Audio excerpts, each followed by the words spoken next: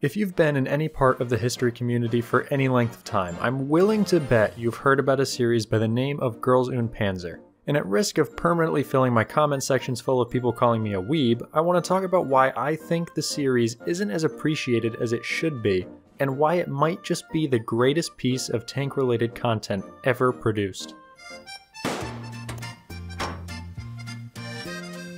Before you roll up your sleeves to write a long-winded post about why it will never be better than your tank movie of choice, I ask that you at least let me have a chance to explain my opinion. If you disagree after that, feel free to call me whatever names you're already practically spilling onto your keyboard.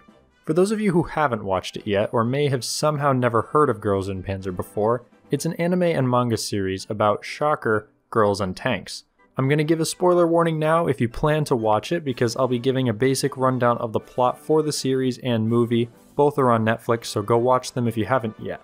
I won't be discussing Das Finale in this video, since as I'm writing this, only part of it has been released. The series starts out by introducing us to the main character Miho, who we follow along with the rest of the tank crew she meets through school. In the GUP universe, tank duels are part of everyday life since they've been turned into a sort of sport played by schools, which they call Senshido. I probably didn't say that right.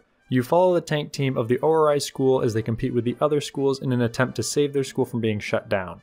Each school loosely represents a faction from the Second World War, and with the exception of Ori, tends to use vehicles from that particular nation. Obviously, in the end, they win and save the day, with the movie being pretty similar in plot, just taking place after the initial series, with a couple minor differences. I'm not going to say the plot is insanely well written or groundbreaking, because in all honesty, it's fairly cut and dry, nothing to really write home about, but that's not what I'm making this video to talk about anyways. What makes me believe this is the best tank-related media ever put to screen is best broken down into 3 parts. The first of these being the way it introduces you to the tanks. I found a good quote that perfectly fits what I'm talking about here. I found this in an interview with Mike Rowe, who is a fairly well-known TV host, and in it he brings up something his father, who is a history teacher, would tell him. He said, "The first thing you have to do if you're going to teach history is find a way to make it interesting to kids who really don't care." That quote really clicked with me. One of the most difficult things you can do is get people interested in history, because like he said, kids really don't care, and that extends to adults as well. But if you show it to them in a way that is entertaining or interests them, you open the door to being able to teach them about it. Think back to the last time you tried to get a friend to watch a war movie with you. Unless they're also interested in the subject matter, it was probably hard because generally they tend to be fairly slow-paced and boring. Now obviously there are exceptions, but I think you understand what I mean. Girls and Panzer solves this problem by approaching it from an entirely new angle. Not only does it teach the person watching about the tanks, but it does it in a way that doesn't feel dull or boring, which is one of the things most history-related content just can't do. Rather than the normal method of a gritty action movie, it flips the history aspects into a more easy-to-watch and casual viewer-friendly experience. To give you an example from the show, in the 11th episode, the girls have an encounter with the legendary Mouse. This tank is pretty well known if you have an interest in tanks, but what about for someone who doesn't? Think what it would be like seeing this as someone who knows only the smallest bit about the subject. Seeing that massive machine moving into frame and the sheer scale of it compared to the tanks we've already seen in the series. It creates an enormous wow factor. How does this relate to what I'm talking about, you may be saying? Put simply, just the fact that the mouse appears on screen might be enough to stir up their curiosity to learn more. With nothing more than a few minutes of screen time, it can plant a seed of interest into the casual viewer's mind. From there, all it would take is an off-the-cuff search on the internet, and there's a good chance of them learning a lot more about the subject. This isn't just me thinking this either. People way smarter than me talk about just this sort of thing all the time. One of the main ones that comes to mind is Neil deGrasse Tyson, who is nearly always talking about how important curiosity is to get people to learn. Without going too deep into this, it's due to the fact that by presenting someone with a small piece of a bigger topic, in this case a weird historical vehicle, they get the natural desire to find out more.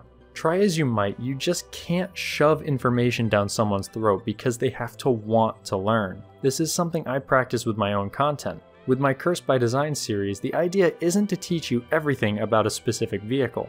My goal is to introduce something you may have never heard of before or don't know that much about. From there, anyone who wants to know more will be primed to explore either more videos or dig for more information about what I was talking about. This has been a really complicated way of saying Girls und Panzer does this phenomenally well, and it does it in a way that just about anyone can enjoy.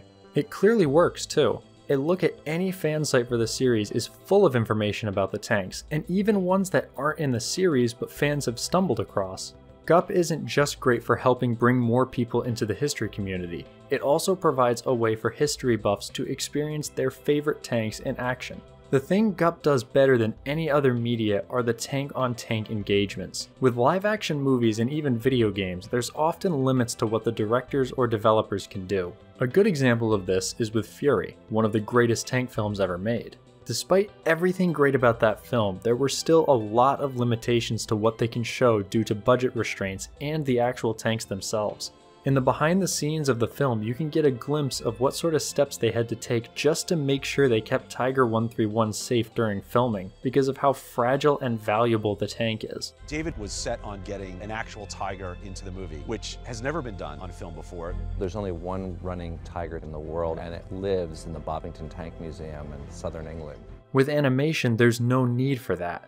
You can show tanks being shot apart, wheels flying off, tracks being shredded, and way more because there's no risk. They're just drawings, yet they can still portray the same things and at a fraction of the cost. Now before you comment about the series has massively unrealistic parts like the tank drifting scene, yes, I'm not trying to say the series is 100% realistic, but the thing is, it doesn't have to be. The setting they put the tanks in doesn't need anything to be realistic to work. I mean, come on. The tanks are being driven around by high school girls as a school sport. You're really gonna tell me knocking out a mouse by driving a tank up onto the engine deck is pushing it? The entire show is massively unrealistic, and yet even as a massive history nerd, it keeps its value. Many people who may see a clip out of context from the show are quick to write it off due to this. What most don't consider is that history buffs are a minority when it comes to both large and small screen entertainment. So rather than expect everything to be 100% accurate, we should instead praise what shows and movies do get right. Just look at the fantastic models of all the tanks in the series as an example. Every single one is almost perfectly done with excellent animation for their movement. Maybe they don't behave exactly the way they would have when they fought in World War II, but by focusing on getting things historically accurate where they don't take away from the experience for the casual viewer, it creates a brilliant blend of history and entertainment. And that's what this is, it's entertainment. Now instead of something that's limited to a small group of people, you have a massively appealing series which allows it to continue producing more content everyone can enjoy. Rather than a standalone film like Fury, you now have a franchise. I don't know about you, but more tanks are always a good thing. The last minor thing I'd like to mention is that Girls und Panzer also tackles something very few tank films do. It humanizes the people within the tanks. This is something that only a few films have done, and even fewer, if any, have done for both sides of the fight. Fury is one that does this very well with the main crew, but being able to see the reactions on both sides really drives it home in my opinion. No matter which battle you watch in the show, you'll always get to see both sides of the fight. This not only introduces characters, but I feel it helps to remind people that these tanks were crewed by real people on both sides. It also shows some of what it would have been like to be crammed inside one during combat, with each crew member performing their individual tasks. But I'm really interested to see what you guys and gals think of this though. Do you agree with me, or do you think I'm as far from the truth as a Willbuh from a shower? Let me know in the comments. And if you liked this style of video, let me know as well. I've been considering doing a sort of movie review type series around films involving tanks, so if that's something you'd like to see, drop a like and a sub so I know you're interested. Anyways, I'll leave you to write your comments calling me a weeb and whatever amazing names you've come up with during the duration of the video, and I will see you in the next one.